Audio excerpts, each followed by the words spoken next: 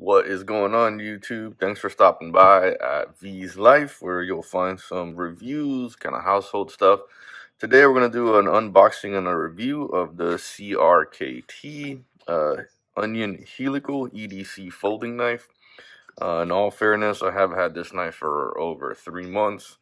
I have been using it, so I want to do a little unboxing and then kind of a review of, what I see, what I think it needs, and how much I like it. So right away, this is the box that it comes in. Looks like your ID number here is K500GXP. Let's get that right. See if I can get that right there for you. All right, so open it up. It come in this kind of a plastic little bag.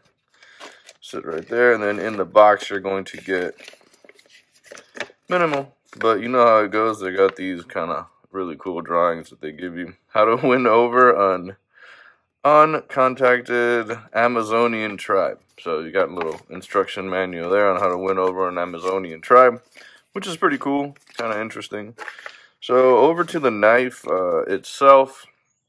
I really enjoy how thin it is. I like the footprint in the pocket. Feels good in your hand. Feels weighted well. Let's go over just everything that I like about it. First is how thin it is. I like this. I like the opening mechanism. It's good. It's rough. It's nice. It sticks out just enough, but not too far. Knife itself is thick here. Let's get that open. That mechanism flew very nice. A little bit of finger pressure straight through. As you could tell, it is a little dirty. I have put it to good use. Pretty much all around the house. Everything that I've handled, everything I've thrown at it. Balance point is very nice. It's a good size all around together. Let's get you a measurement here. So open, you can see it's right around 7 inches, and closed, you're looking at around 4-inch closed, 7 inches open. So nothing too big. So far, I don't really have any complaints. There are just 2 things I think could be made better. One is the length of these. The little pocket grab, I feel like could be a bit longer. I definitely like them being at least halfway or more.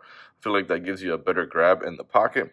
And then my biggest gripe with this is the actual surface here is just too smooth. I feel like the surface needs to be made rougher so that it fits and stays in your hands better. It's just a little bit too smooth and soft for me.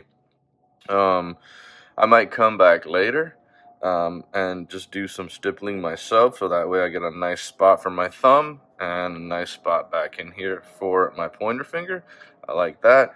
In terms of the mechanism, I feel like it's just the right amount of power, just the right amount of pressure, and it does feel good. It is currently in my rotation, so I kind of work it through every day, depending on how small I want that footprint to be. So overall, I do think it's worth it for the price. I mean, it's a great price point. It'll get you through your daily EDC and kind of handle your kind of typical small stuff that you go through every day. So let me get you an idea. Let me get you a shot of what it looks like in the pocket so you can get an idea of, how far down this goes.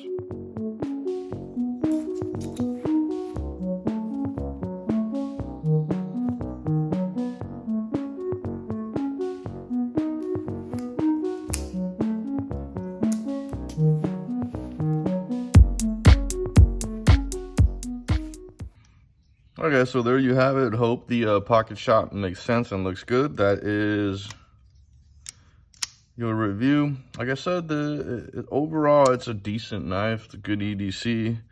Gonna get you through your basics every day. Hope you enjoy. I will put a link to everything down below. You guys stay safe out there.